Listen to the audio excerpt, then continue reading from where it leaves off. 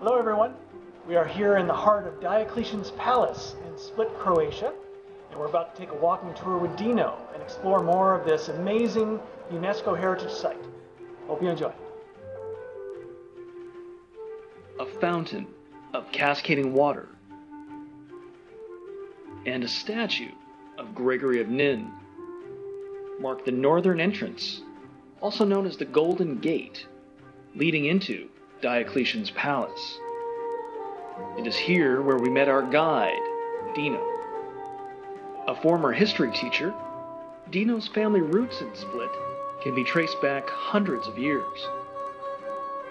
Dino would begin to share his wealth of knowledge about Split's history on the city's waterfront, also known as the Riva. Here, Tricia and I would learn about the construction of Emperor Diocletian's palace around 300 AD.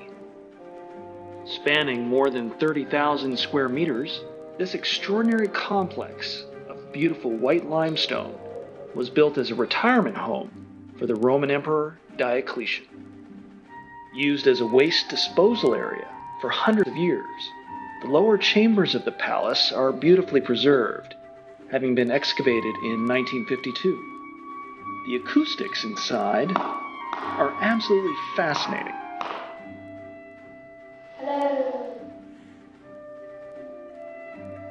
The vestibule of the palace is where the emperor would greet his guests and allow his people to worship him. From here, Dino would take us inside Emperor Diocletian's mausoleum, which was later converted into a Christian church and is now one of the oldest in the world.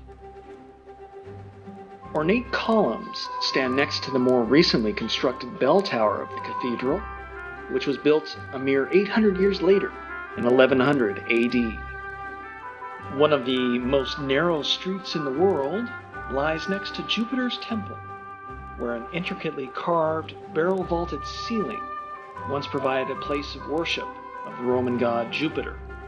It was later converted into a baptistry. In and around Diocletian's palace, thousands of years of art and artifacts can be found, including Diocletian's prized 3,500-year-old sphinxes from Egypt. Some of them are decapitated, but still hanging around. With that said, it was time for dinner at the Konoba Varoš restaurant. Magical aromas of a wood-fired grill and festive holiday decorations were the setting for the final act of the tour. Over a bottle of Plavik Mali from the Blato winery on the Croatian island of Korčula, we would experience a fine selection of Central Dalmatian food. Delicious grilled scorpion fish, vegetables drizzled in Dalmatian olive oil, and a fantastic cuttlefish risotto. It was an extraordinary end to an extraordinary day.